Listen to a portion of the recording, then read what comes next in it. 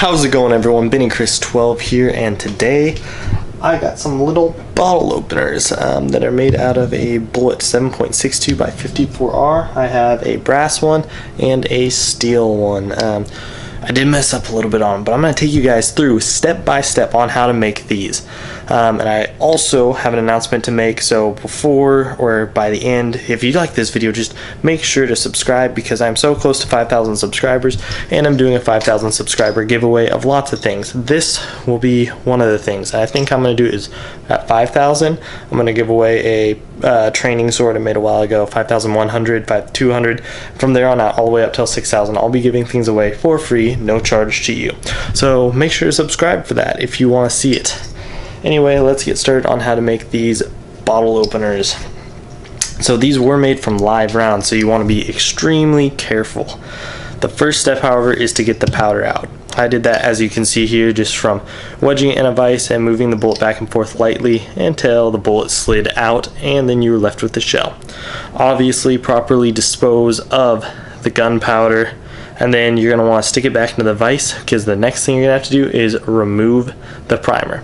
Now, let me make something very clear about this. You're going to want to wear ear protection, and you're going to wear eye protection. Be careful just doing this. Not really like a primer can hurt too much, but definitely don't try to take the primer out first, because then you'll end up with a bullet somewhere. You need to take out the powder first, and don't replace the bullet cap. There's going to be like no air seal. Make sure that there is nothing underneath the bullet. Like, so you can see how I put it in the vise here. It is completely open underneath. Also, a funny side note, I didn't have earplugs, so I chewed up gum and stuck it in my ears. Was not a pleasant experience. Wear earplugs though, otherwise you'll lose your hearing. So I put it in there, and I just kept tapping it with a hammer until it popped out. Woo! Now here's the fun part, which is just replacing the bullet. You literally just have to tap it back in, and it will go right in. No need to refasten the little area it came out of. Now you can't. That's literally all I needed. Wait. Next step, as you can see here, I just drew on a little bit of an outline of what I want the bottle opener to be. So you can see this is the finished product. So it's essentially just a little cutout groove like that. Hey there, you can see me back here. That's all you're going to do. You're going to take a Dremel tool or whatever tool you have. Dremel is the easiest. Eye protection, again, you don't want things flying in your eyes. And you're going to cut that out. And then you literally just end up with this. You're going to need to polish it up in the corners with maybe a smaller bit. I just used a little cut-off wheel bit. Let me show you what I had.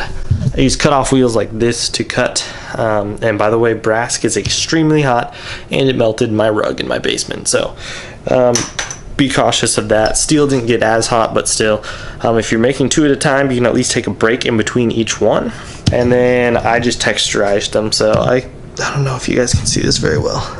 I ran the Dremel up and down, gave it a nice little texture. And I haven't tested it yet, but I have a bottle here. Also, just for heads up, I am not sponsored by Coke. I have to say that for legal reasons. Drink Pepsi. Alright, so I showed you guys my measurements and everything, and kind of just how it looks like a little notch out. You can see it hooks pretty well on that side of the bottle, and I can get a lot of leverage right there on both of them.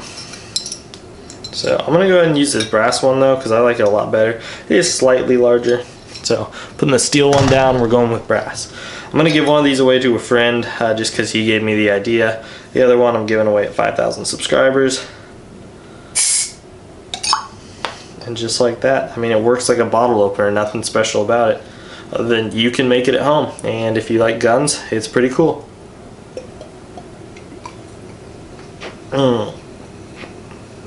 I like Pepsi.